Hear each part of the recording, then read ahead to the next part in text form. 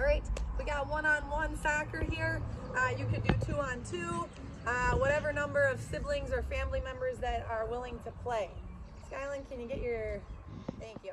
All right, so she's gonna start with the ball on her side, and I can go up and try to get it from her as much as I want, or I can hang back and try to protect my goal. That's up to me. But she starts with it, so go ahead.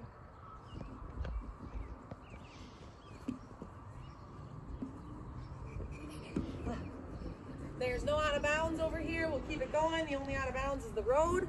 If it does go out of bounds, then we will grab it and bring it back to the middle and start it in the middle.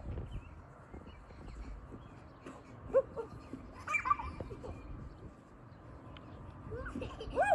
Oh no!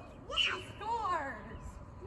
So now I would start with it on my side and she'd have to start on her side. And again, she can run up as soon as I start to kick. So, all right, go ahead, Scott. You can come get me if you want, or you can stay there. It's up to you.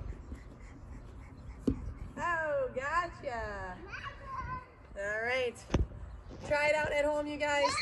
One-on-one soccer or two-on-two, or however you want to finagle it.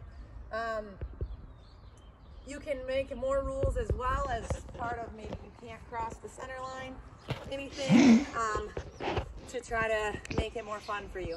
All right, practice those dribbling, kicking skills, and tapping with the inside of your feet, the outside of your feet. Woo!